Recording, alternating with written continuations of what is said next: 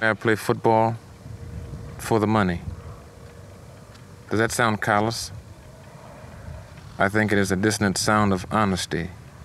But I do like and enjoy the game because you could not play it if you did not like it, because it is too brutal, too demanding a game not to really care for it. Bernie Casey had the body of an athlete and the soul of an artist. He spent 8 years as a receiver for the 49ers and Rams, and many more as a painter and actor. He had over 6 dozen screen credits, including Star Trek and Revenge of the Nerds. I shall always be an artist, but I know that I shall not always be a football player. Alex Hawkins was no Hollywood star, but earned a nickname right out of a superhero movie. It came from his willingness to do the dirty work. He was the first special teams captain in the NFL. Shula made him special teams captain. He goes out with Marchetti and Unitas. And the official says to the visiting team, says, this is Captain Unitas and Captain Marchetti and Captain Hawkins. And the other captain said, Captain who?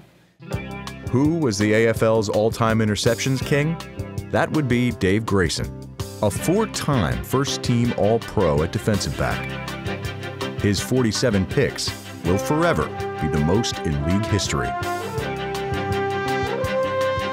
Yale Larry was one of the best defensive backs of all time, a 9-time Pro Bowler, 3-time NFL champion, and a Pro Football Hall of Famer. His teammate, linebacker Wayne Walker, spent 15 seasons in Detroit before becoming a sports television personality in the Bay Area. We're here in San Francisco to talk to Wayne Walker, who is a CBS sports director and an expert on the San Francisco 49ers. Wayne? John, thanks for the expert handle. Oh, we can get to you. Waiting for some words of wisdom. Start of a new era here in Cleveland. Today, no more loss in Cleveland. You got the fans, boy. I tell you, they turn out. Fear of the dog pound again starts today. Michael Jackson terrified the defensive backs of the 90s and led the NFL in touchdown receptions in 1996. That was the rookie year for Terry Glenn, a Pro Bowl receiver who had the distinction of catching Tom Brady's first ever touchdown pass in 2001. The distinction of coaching the Broncos to their first ever Super Bowl belonged to Red Miller, a man who knew how to motivate. What the hell is going on out there? Jeez, criminy. What the hell are you guys doing? They wonder if they believe we're for real now. Huh? Well, damn it, I guarantee you we're for real. Coach, all right? Any questions? Long before Brady, Babe Parilli made the Patriots for real. An NFL cast-off, he rose to stardom in the AFL, leading the Patriots to a title game in 1963. Eventually, he won a Super Bowl as Joe Namath's backup with the Jets. Teammate Larry Grantham was an original Jet, drafted when they were the lowly New York Titans. Grantham and Gang Green grew up together, and he was named to the AFL's all-time team.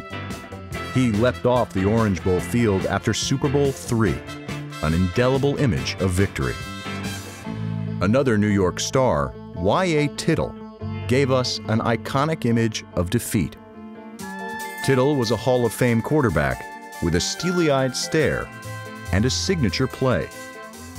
This has got to be the alley-oop. There's no time for anything else. Tittle throws. He's going downfield near the goal line. He goes up. He's got it! Traded from San Francisco to New York, Tittle led the Giants to 3 straight title games. He never won the big one, and while his body eventually gave in, his will to compete never did.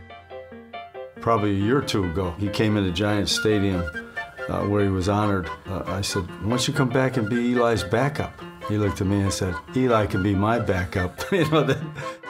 In the image of a bloodied Tittle in his final season, people saw age, defeat, mortality. He saw it differently.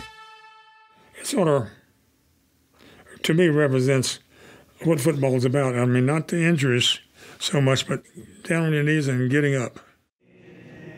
Hall of Famer Cortez Kennedy specialized in knocking guys down.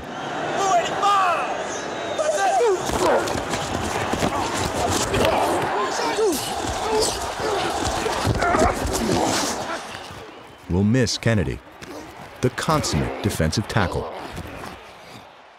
And we'll miss Tommy Nobis, the consummate Falcon. The first draft pick in franchise history was one of the finest. Okay, you're doing fine. Hey, last time I looked at the scoreboard, we're leading. We'll miss Ron Meyer and the way he cared for his players. Great call there at the end of the game. And I'm serious, buddy. That's a great job. Great job. You deserve that. You worked hard all week. And oh my, how we'll miss spending Sundays with Dick Enberg, who gave his voice to some of the game's most memorable moments.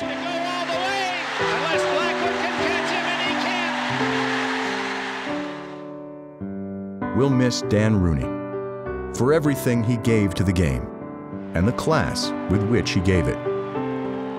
His stewardship of the Steelers kept them one of the NFL's flagship franchises, and he led the effort to ensure minority coaches and executives have chances for jobs around the league.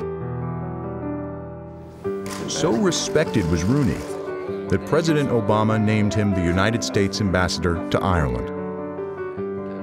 We'll miss all who we lost in 2017, but as long as we remember them, they're never really gone.